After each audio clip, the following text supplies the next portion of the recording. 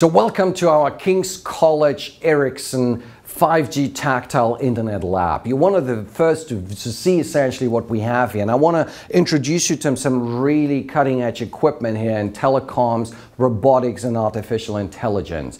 So first piece I want to show you is what we refer to the software-defined radio.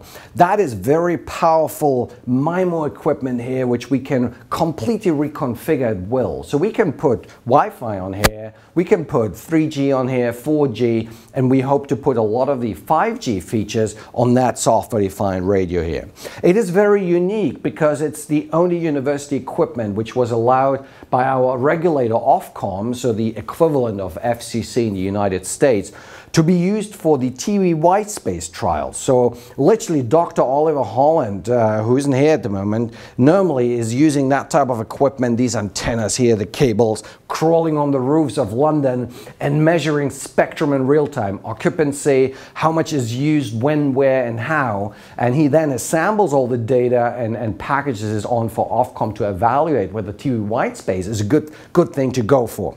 So that is essentially our radio edge here. We also have a pretty powerful equipment here, which is our software-defined networking equipment. So we have cloud computing stuff here. We have completely reconfigurable routers, which we use to test a lot of the SDN concepts, right? So NFV can be tested here. What we're really planning to do is to connect all that SDN here to all our SDR equipment and have a complete software chain. So the dream is that you would sit somewhere on a coffee table and reprogram the entire country. That's what we want to do in 5G. Commoditize the hardware and give the value add in the software. And the software, we start to understand now, needs to be end-to-end. That's really important because otherwise you get frictions between those segments.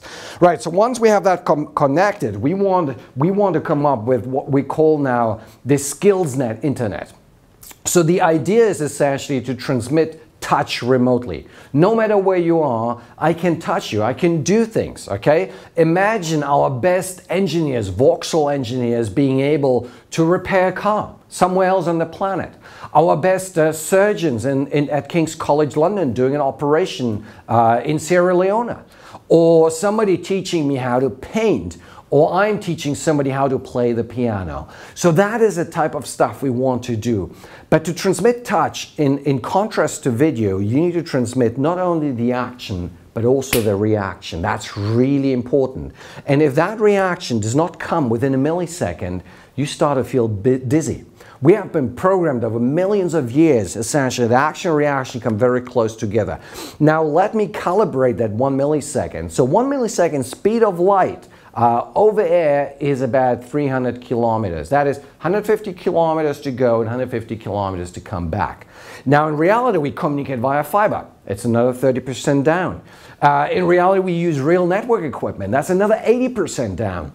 So how do you build a global internet, an internet which allows me to transmit skills when actually my reach, technically speaking, is only about maybe 10 kilometers?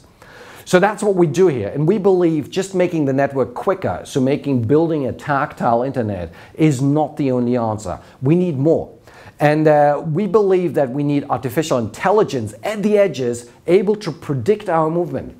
So when a surgeon performs a surgery, a surgeon is an animal of habits. It would just perform exactly the same movements been doing before.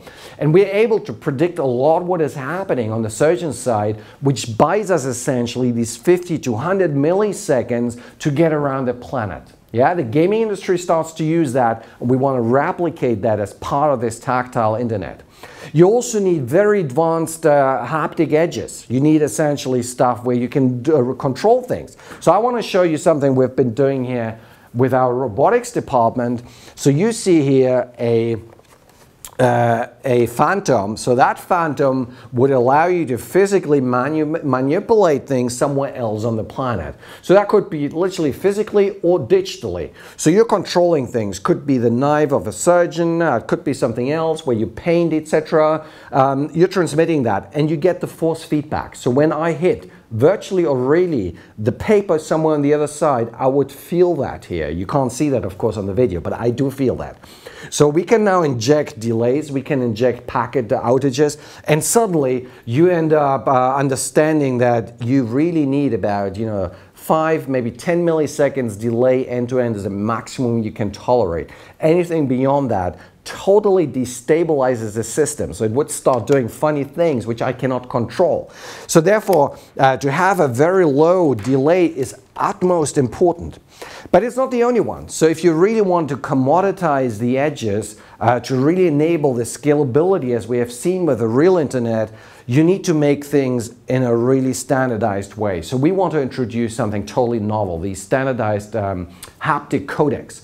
So the way how we transmit touch, how we encode it and how we reproduce that should be standardized. And touch, the haptic signal, can be decomposed into kinesthetic signals, mechanical signals, 6 degrees of freedom per joint, okay? And tactile signals. So this is literally the touch we are feeling, and there are loads of little sensors here within our fingers, and there are millions of those.